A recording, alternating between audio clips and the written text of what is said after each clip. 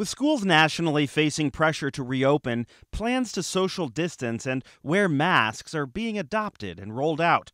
But even with those added precautions, there's another looming threat: air filters.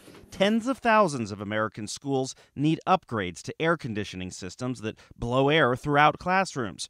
And most states have yet to adopt the latest national recommendations to help protect children and staff from COVID-19. Ventilation rates, in part, are intended to lower the levels of bioeffluent, or in lay terms, body odor, to the point that most people will think the air quality is acceptable. Dr. William Bonfleth chairs the epidemic task force at ASHRAE, the Professional Engineering Society. It developed MERV, a widely used rating system that assigns air filters a value between 1 and 16. The higher the number, the better filtration.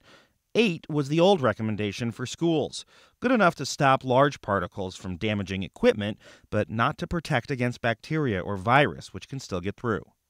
Epidemics were not really incorporated into the thinking. Air filtration has been a growing concern since the CDC linked a COVID-19 outbreak in China to a single restaurant with poor air conditioning and ventilation.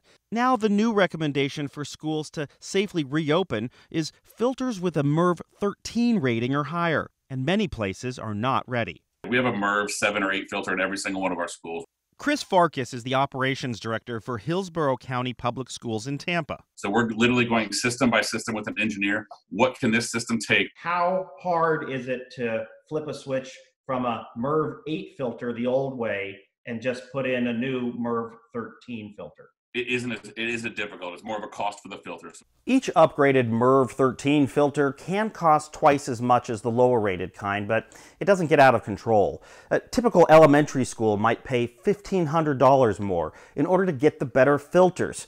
You switch them all out 4 times a year, that's about $6,000. If we can move to a MERV 13 and not have to replace the air conditioning system, it is 100% the easiest thing to do, and one we will do.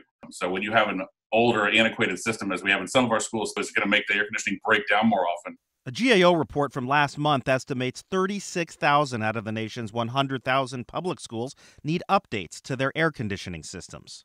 So for older schools, Farkas says parents nationally can still push school districts to explore alternatives like standalone air filter units or other localized options that can bring more outside air in or just clean the air better in specific classrooms, even if there's added cost.